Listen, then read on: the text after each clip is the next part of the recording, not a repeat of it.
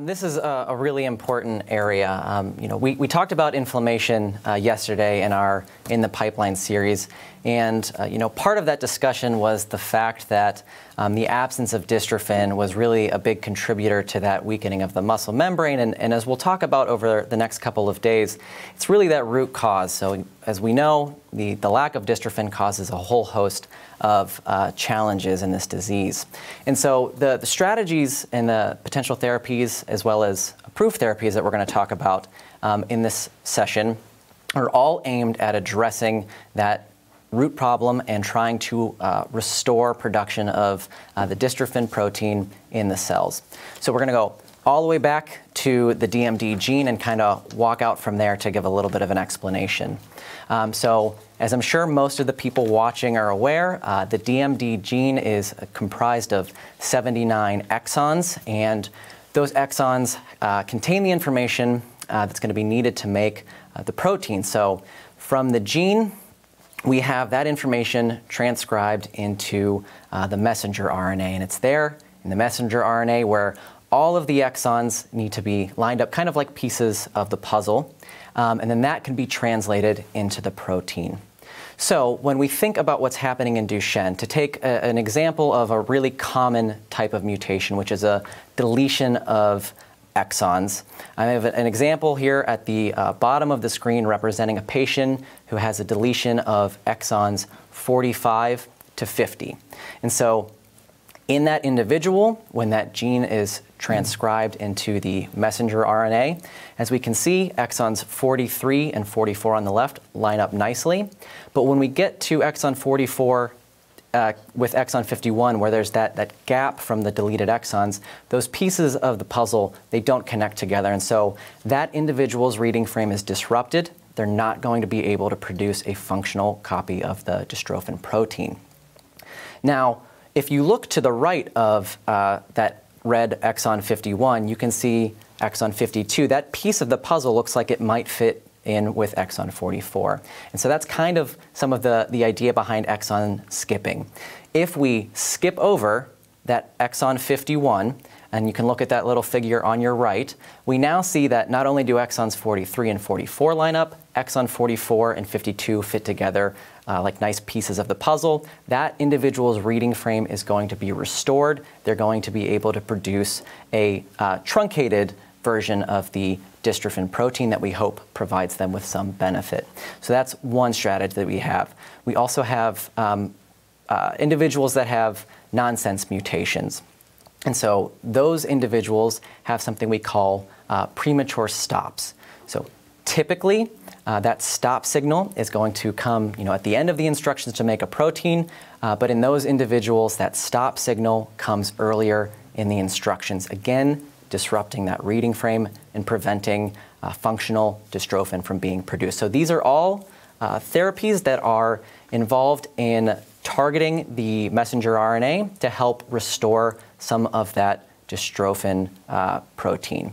So I'm going to be joined today by Dr. Richard Abel from PTC Therapeutics, Dr. Niwata Yuichiro from Daiichi-Sankyo, Dr. Olga Mitelman from Sarepta Therapeutics, and Dr. Leslie Magnus from NS Pharma. And they're going to talk about their various investigational products. And so as a reminder to everyone watching, if you have questions or comments, please submit them in the comment box below and indicate which sponsor you're directing your question to. And with that, Dr. Abel, we're going to get started with you. Hey, thank you. Nice job, Eric, setting us up. That was great. I first would like to start just by thanking PPMD for pushing through and making this platform of sharing consistently available, especially during these very challenging times. And to the families, this too shall pass is my message that I have. And also here in my home, say the same thing. We'll get through this together. I hope that you are able to continue to find strength in the PPMD community. So today we're going to go through and discuss some recently published safety and efficacy results from our real-world STRIDE registry. And just to baseline everyone, a registry is different from clinical studies as it simply observes patients receiving routine clinical care. It is, in this case, there's no placebo arm, so all the boys are receiving Ataluren in addition to standard of care. A second benefit of the registry is that it allows a longer observational period than what you're used to in clinical trials. And overall, this will allow us better understanding of long-term clinical effect of Ataluren. Next slide, please. We are a public company, and these are our forward-looking statements. Next slide, please. So Ataluren is orally available. It's taken 3 times a day, and it promotes ribosomal read-through of a premature stop codon that's caused by nonsense mutations to restore full-length dystrophin, which Eric just gave us a touch point on. There is robust data from our clinical trials to support Ataluren's ability to slow disease progression, which enables boys to walk longer, stay more physically able, have fewer accidental falls, also preservation of lung function, and to improve one's overall quality of life.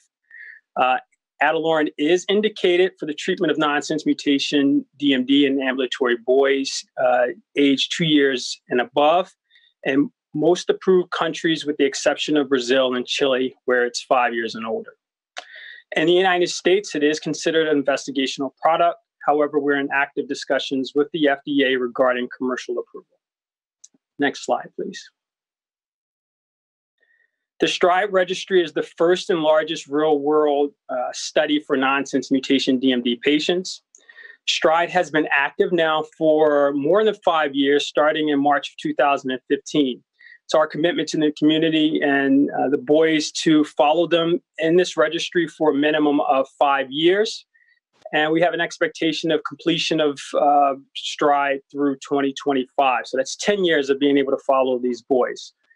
The data here, which I'll show you, is an indication of how the boys are doing as a group as of July 9th, 2018. Next slide, please. So Ataluren is consistently well tolerated.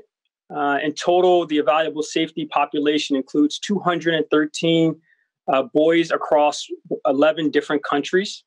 On average, the boys have received the treatment for 632 days.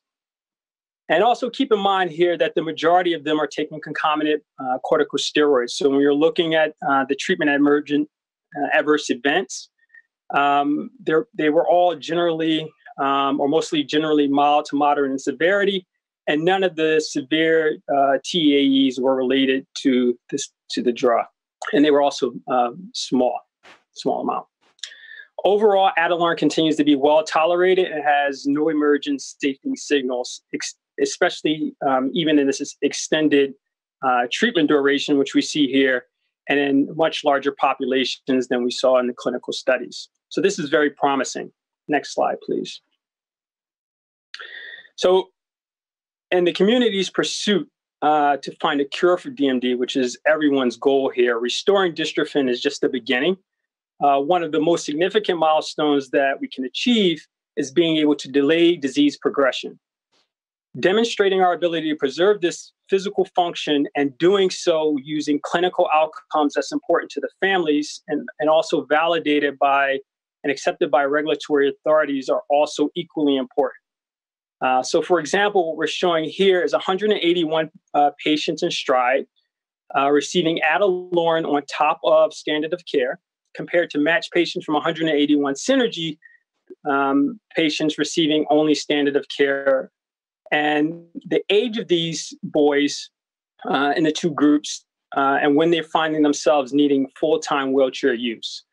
So what's important here is by the age of 12, only 40% of the matched Synergy boys receiving standard of care alone had not transitioned to full-time wheelchair use, while 90% were still ambulatory in STRIDE.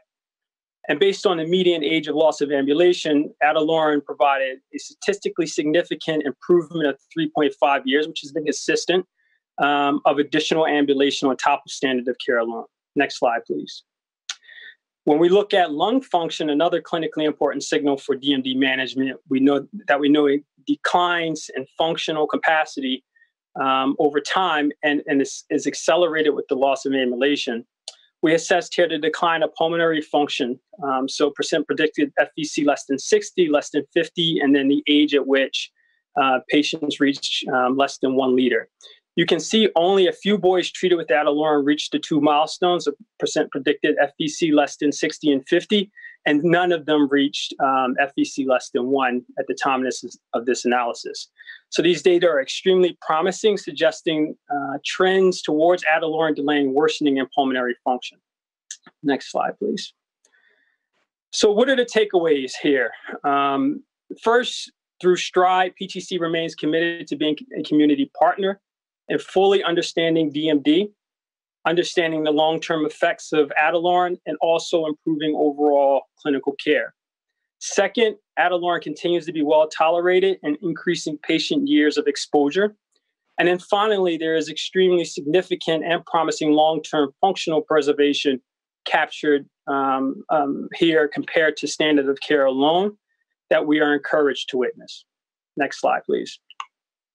So I just want to thank everyone involved, PPMD, all the families, and also the Synergy Natural History for the work that we've done together in STRIDE. Thank you. Thank you so much, Richard. I have one follow-up question that I'm sure is on the minds of many families in the U.S. We understand that there's been a small dystrophin study that's underway or is under analysis. Can you just give everyone an update on what's happening with the regulatory path in the U.S.? As much as you can tell us would be wonderful. Yeah, so we had 2 studies looking at dystrophin expression. The first was 046, which looked at patients who are already on Ataluren and taking a biopsy of those patients to look at dystrophin levels. We had a second study, 045, where we had additional patients. These patients were naive to Ataluren. They also received biopsies. And after 9 weeks, they were 9 months biopsied again to see the dystrophin levels. The first one, 046, has been completed. The second one, 045, we've been impacted by COVID. Obviously, UCLA has been closed. And at this point, we're simply waiting for it to open back up so that these patients can receive that second biopsy of the 2. After we have that, we'll then approach FDA. Great. So we're looking sometime at the end of the year. Thank you. We really, really appreciate that update, and we look forward to engaging on the Q&A panel at the end of this. Thank you. We're going to move on to our next speaker from Daiichi-Sankyo. Dr. Niwata, are you there? Please take it away. Yes, thank you. Hi. Good evening, everyone. I'm Yuichiro Niwata from Daiichi-Sankyo. I'm the global team leader of DMD program. And I'm very grateful PPMD have given me this kind of opportunity. Today, I want to introduce our DMD program, specifically DS5141B, a potential exon 45 skipping drug. Next slide, please. First, I will briefly introduce Daiichi-Sankyo, and followed by an introduction to DS5141 itself, and some non-clinical and clinical data. Finally, I will introduce future plans. Next slide, please. Daiichi-Sankyo is a global pharmaceutical company and has presence in more than 20 countries globally. We are primarily focused on developing novel therapies in oncology, as well as other research areas centered on rare disease, immune, and cardiovascular disorders. So, the US subsidiary is Daiichi-Sankyo Inc. in Baskin Ridge, New Jersey. Next slide, please. DS5141B, our selected compound for exon 45 skipping, was designed to cover the splicing enhancer sequence of exon 45. DS5141B is a chimera antisense oligonucleotide consisting of 2' O 4'C ethylene bridged nucleic acid we call ENA, and 2' methyl RNA. ENA have stronger binding affinity to RNA and high stability against nuclease compared to PMO and 2' methyl. Next slide, please.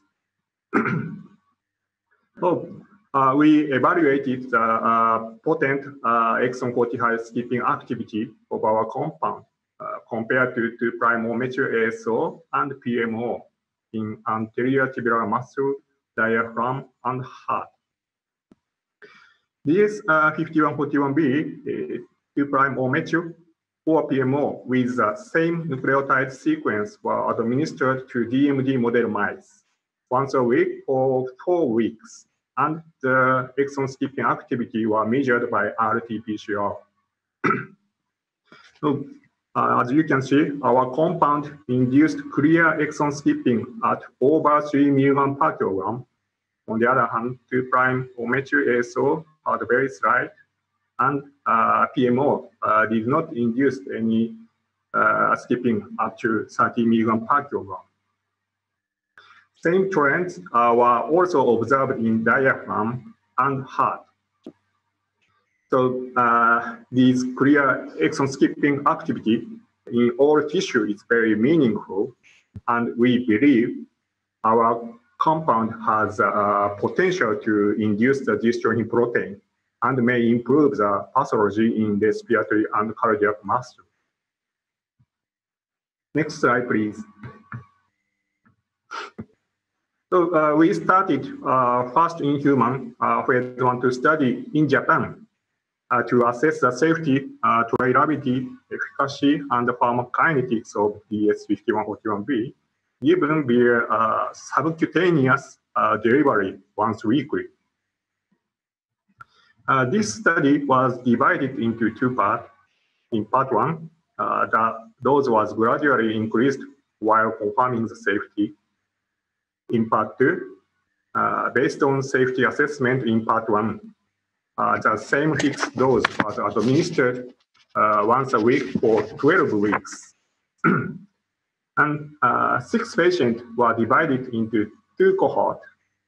In cohort 1, 3 patients received our drug at 0.1 mg/kg and then 2 mg/kg once a week for 2 weeks. In part 2, same 3 patients received 2 mg/kg once a week for 12 weeks. And in cohort 2, 3 patients received our drug at 0.5 mg/kg and 6 mg/kg once a week for 2 weeks. In part 2, these same 3 patients and 1 additional patient received 6 mg/kg once a week for 12 weeks. Each patient underwent a muscle biopsy before the first dose in part 1 and after the final dose in part 2.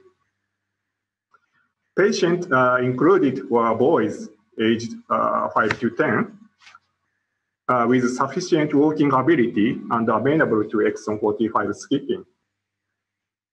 Efficacy endpoint was dystrophin protein by Western blotting and exon 45 skipped messenger RNA by RT-PCR. Next slide, please. So this is a summary of result. DS5141B was found to be safe and well tolerated after 12 weeks of treatment at both 2 and 6 mg/kg dose. And the most frequent adverse event was injection site reaction. But all injection site reactions were mild with recovery at the next dose and with no scarring. So this did not result in any interaction to treatment or withdrawal from the study. And exon skipping in messenger RNA was confirmed in all 7 patients. But dystrophin protein was observed only in 1 patient. Therefore, we decided to extend this study to examine the S5141B over 48 weeks. This is ongoing. Next slide, please. So this is the future plan. We will get top-line result anticipated December 2020, and we will develop in US global program. In addition, we have program with ENA technology targeting multiple other exon mutations, which may be accelerated based on the full result from ongoing this clinical trial and preclinical study. Thank you for your attention. If you want to know more detailed information, please check the on-demand library and poster session. Thank you very much. Thank you, Dr. Niwata. I have one follow-up question. That was great.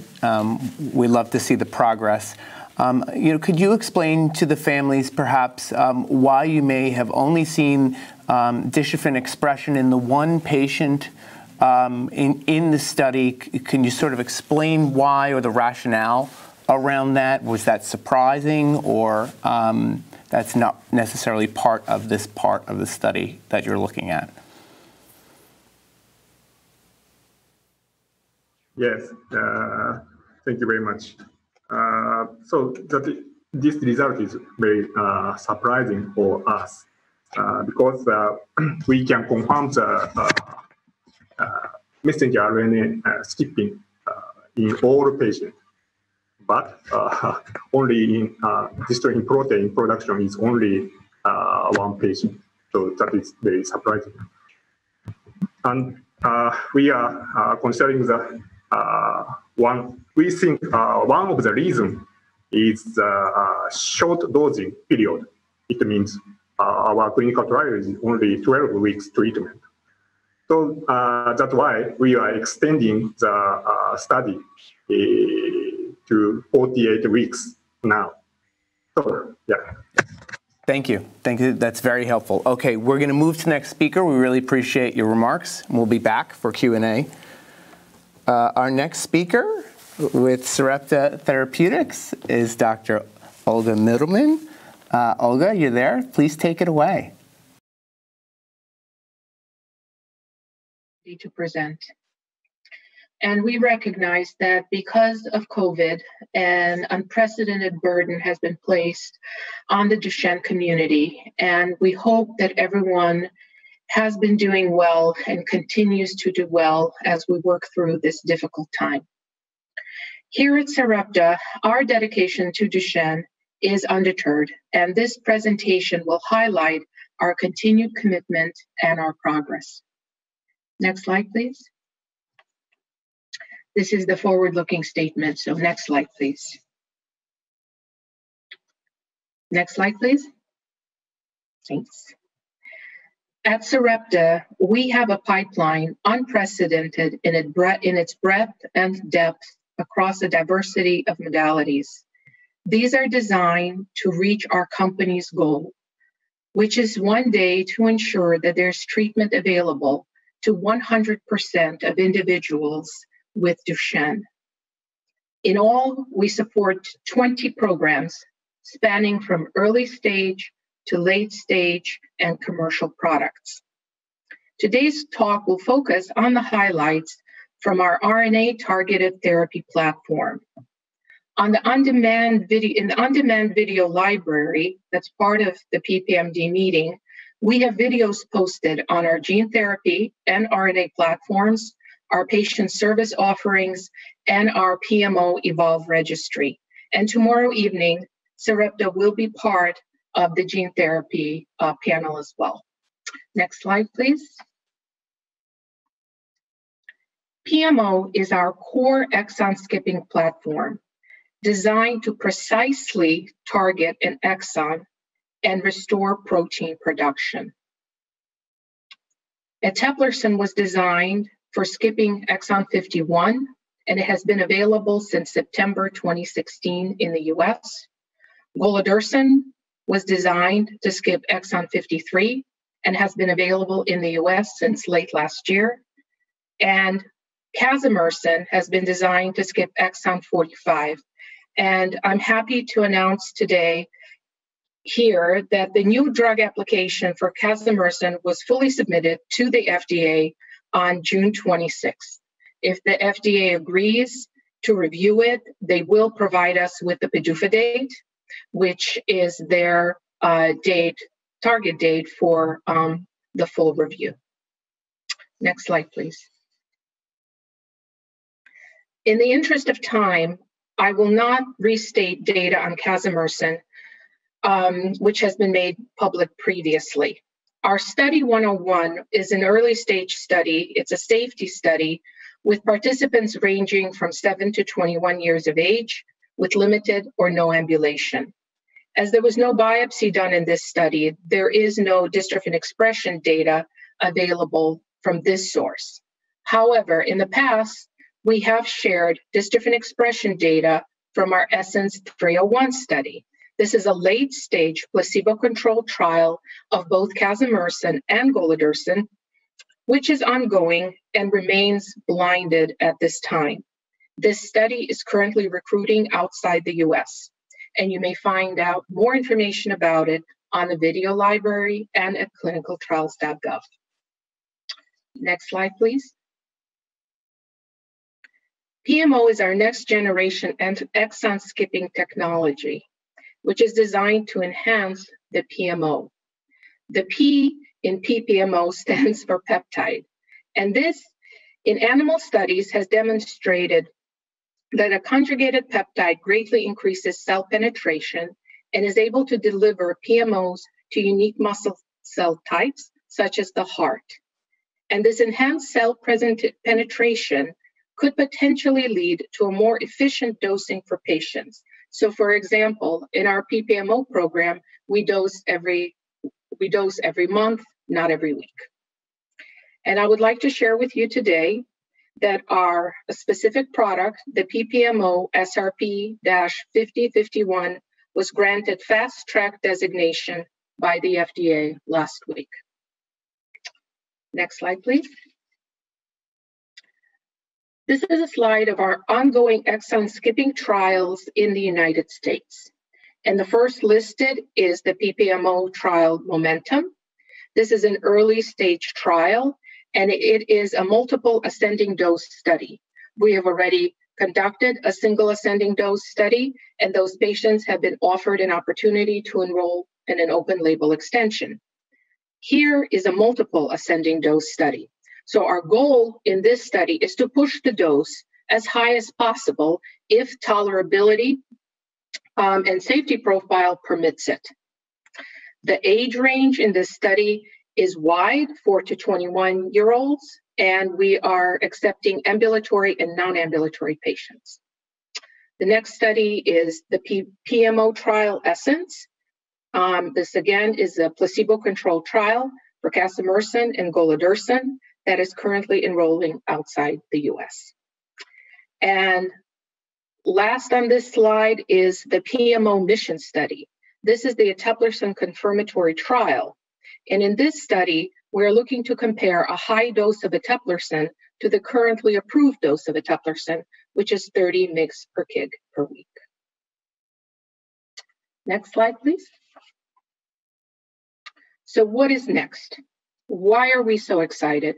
We're excited that the NDA submission has been finalized with the FDA for casimersen. We're excited about the confirmatory studies Essence and Mission. We are looking to expand our global sites, so please continue to check clinicaltrials.gov as this site is updated in real time. And our team is working very diligently to mitigate any disruptions that COVID may cause to dosing of patients or data collection, and to make patients' lives and caregivers' lives easier in this difficult time. We're excited about our PPMO program because we're looking to finalize our dose with the Momentum study. We're looking to determine the next steps for the clinical PPMO program. and to evaluate additional exon skipping targets for the PPMO program. Next slide, please. I want to thank everyone, especially PPMD and the community, for this opportunity to participate in this forum. If you have any questions after this presentation or any subsequent presentations, please don't hesitate to reach out to us at advocacy@sarepta.com. Thank you. Thank you so much, Olga. That was great. One follow-up question. In regards to the high-dose trial for eteplirsen, do you see you all trying to go with a higher dose with Vyondys eventually as well in some sort of study? Was curious about sort of how you're looking at that going forward and whether or not you've come to a decision. This is an important question, Ryan. This is something that is actively under discussion right now inside Sarepta. We have not reached a decision. I think we need to see how the mission study, the eteplirsen high-dose study, gets going and see what happens. But this is definitely an important consideration. Thank you for asking. Yeah. Thank you. Okay. Our last speaker on the panel, Dr. Leslie Magnus from NS Pharma, is going to provide us with an update. Dr. Magnus? Hello, Ryan. Hello, everyone. Thank you to PPMD for organizing this meeting. As mentioned, I'm Dr. Leslie Magnus. I head up medical affairs at NS Pharma, and I'm so happy to be able to join you today to share our information on Viltolarsen with you. Next slide, please. Here's our forward-looking statement. Next slide, please. Viltolarsen is an investigational compound. It's being developed to treat patients with DMD who are amenable to exon 53 skipping. And as you'll see in our first bullet here, there are a number of different deletions of exons that can make a patient amenable to exon 53 skipping. For example, 43 to 52, 45 to 52, and others as well. Viltolarsen has been studied and is being developed as a once-weekly 60-minute IV infusion and has been examined at 2 different doses, 40 milligrams per kilogram per week and 80 milligrams per kilogram per week. As you'll see on the next few slides, our studies have demonstrated that treatment with Viltolarsen resulted in the production of a shortened dystrophin protein and has, at those levels that were achieved on average, were approximately 6% of normal dystrophin levels. We have also found in our clinical studies significant improvement in motor function when Viltolarsen-treated patients were compared with a matched historical control group. Next slide, please. The journey for Viltolarsen here in the US began in March 2016, so just a little over 4 years ago. And that was when the FDA accepted the Viltolarsen investigational new drug application. Over the ensuing years of 2017, 18, and 19, clinical trials were being conducted with Viltolarsen in both Japan and North America. And fast forward to present day, in October of 2019, our global phase 3 trial was initiated called RACER 53, and it is ongoing as we speak. Importantly, in December 2019, NS Pharma completed the new drug application submission with the data from those Japanese and North American studies. And this resulted in February of 2020, the FDA accepting the Viltolarsen NDA submission. In March of 2020, so just a few months ago, Viltolarsen was approved in Japan by the regulatory authorities in that country. So this makes Japan the first country in the world to have commercially available Viltolarsen. In May of this year, the North American phase 2 study was published in JAMA Neurology, and I will be sharing some of that information with you on the next few slides. Next slide, please. On this slide, we're looking at the primary endpoint of the study, which was dystrophin protein production levels.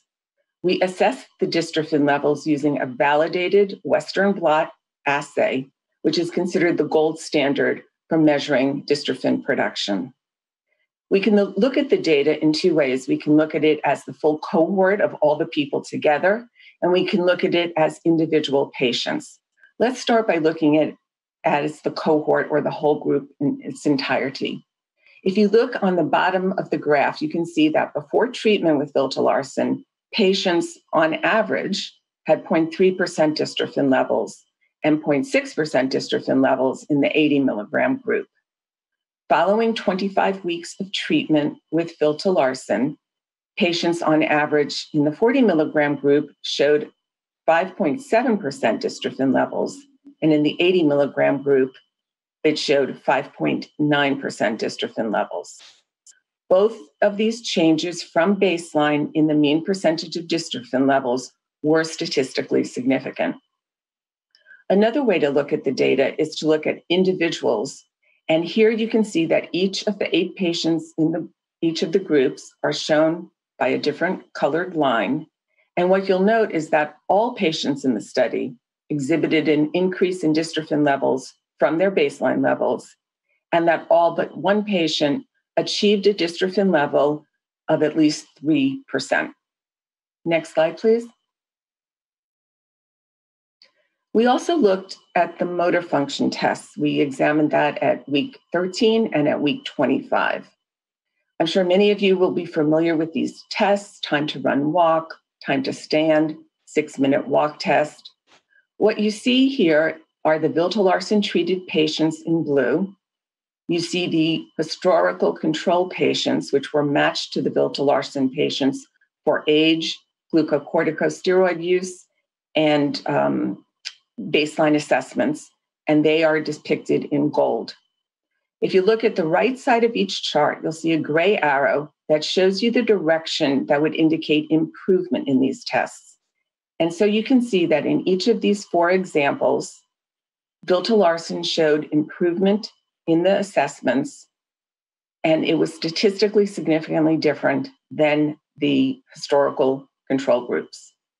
Time to stand velocity, time to climb, and the NSAA also showed improvement or stabilization. However, these just missed statistical significance.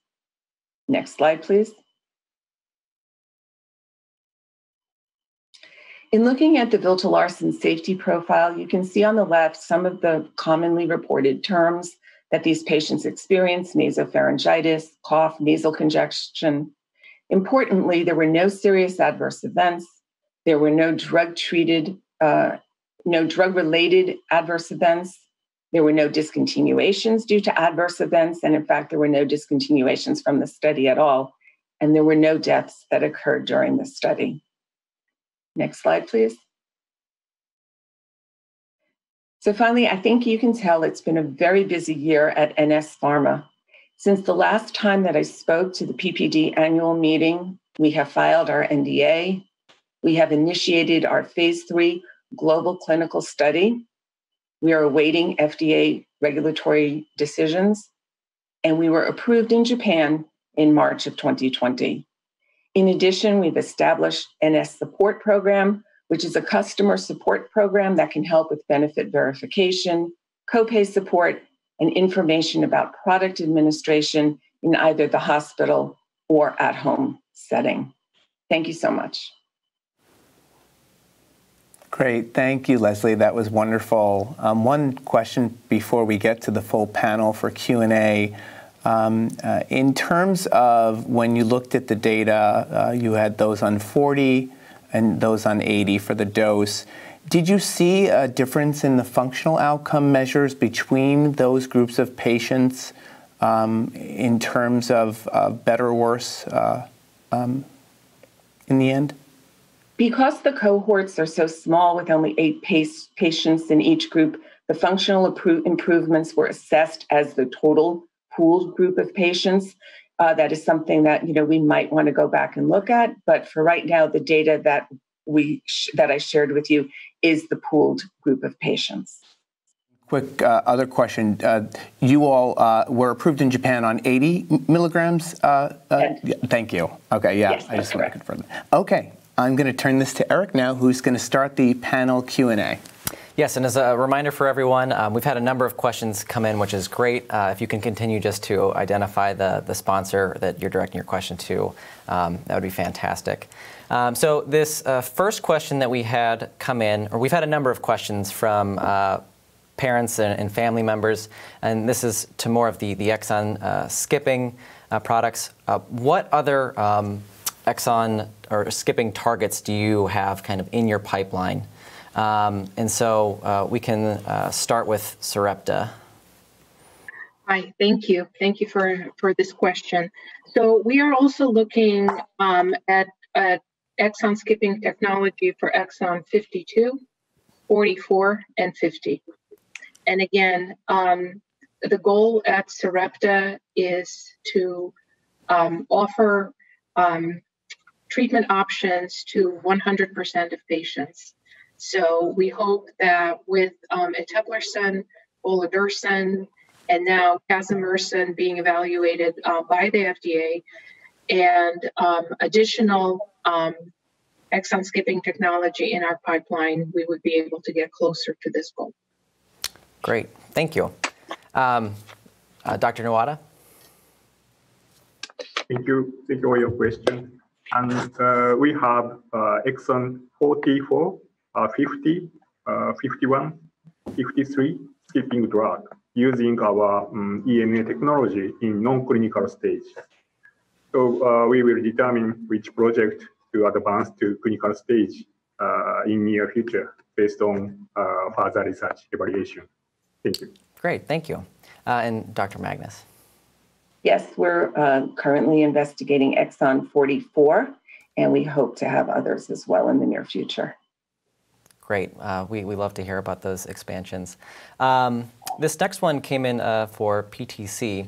And so, as you mentioned, Dr. Abel, some of the countries where Ataluren is approved, the label is for 2 to 5. Other countries, it's from 5 and up. As you're getting ready for the U.S., are you expecting the label to be for 2 to 5 or 5 and older? If you can comment on that. Yeah, so we're approved with Ataluren in over 50 countries, I believe, at this point. We're constantly submitting new applications globally. And only 2 of those countries currently are for 5 and older. We've seen that the countries now, with the completion of our 030 study for the patients 2 to 5, and being able to submit that into our packages, that it shows benefit, at least from a PK perspective. So we'll submit a complete package to the FDA that will also include that, and hopefully they'll see the benefit in the 2 to 5 group. Great, thank you. This one came in for NS Pharma. Which we're very excited to hear about the the approval in Japan, and wait to hear what's happening with the FDA. The parent asked, what is the plan for submission with the EMA?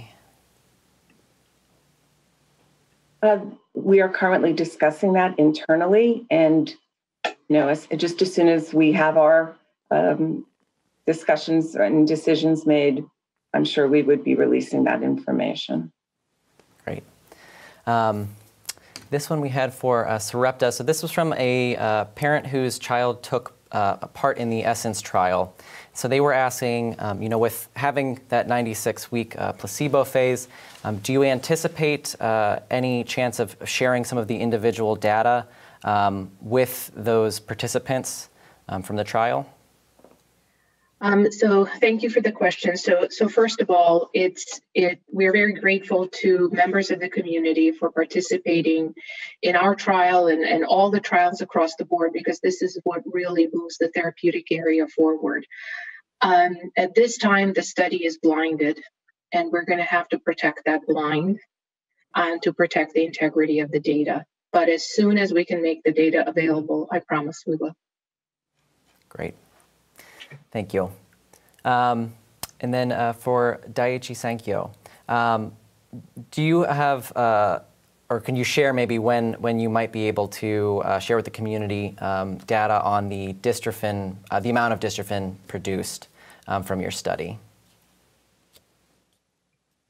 Yes. Thank you for your questions. Our top-line result in phase 1/2 study is expected in end of this year. So we will introduce our data in early next year.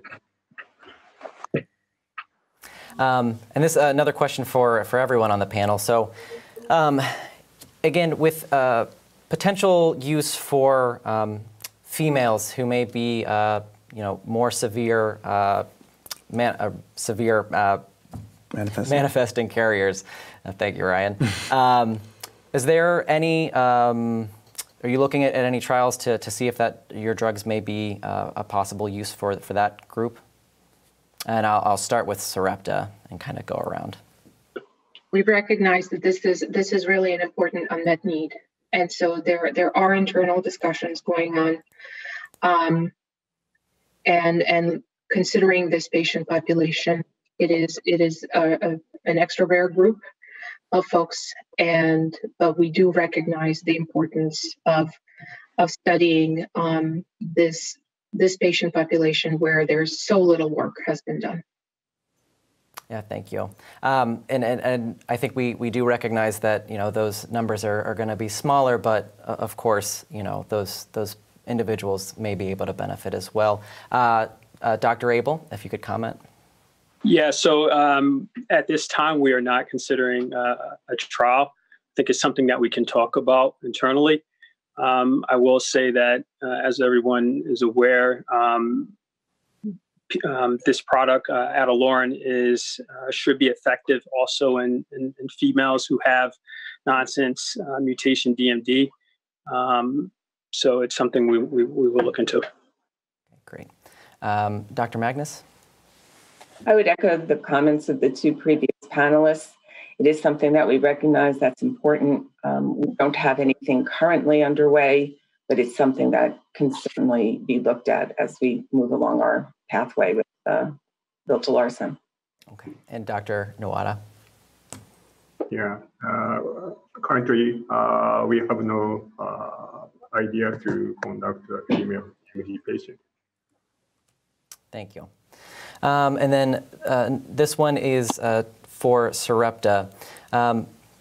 So more of a question about, and maybe in two parts, the PPMO. So the question was, if it's approved, is that something where someone who's on the PMO can switch over to kind of immediately? And then along those lines as well, if the PPMO proves successful, is that something you intend to move kind of all of your different exon scare therapies over to? Thank you for this question. So if the PPMO becomes available, we have taken a look at this type of question internally, and the transition from a PMO to the PPMO platform should be able to happen very quickly, with minimal walkout period. As far as developing the PPMO program once additional data on 5051 becomes available, I think we need to see the data.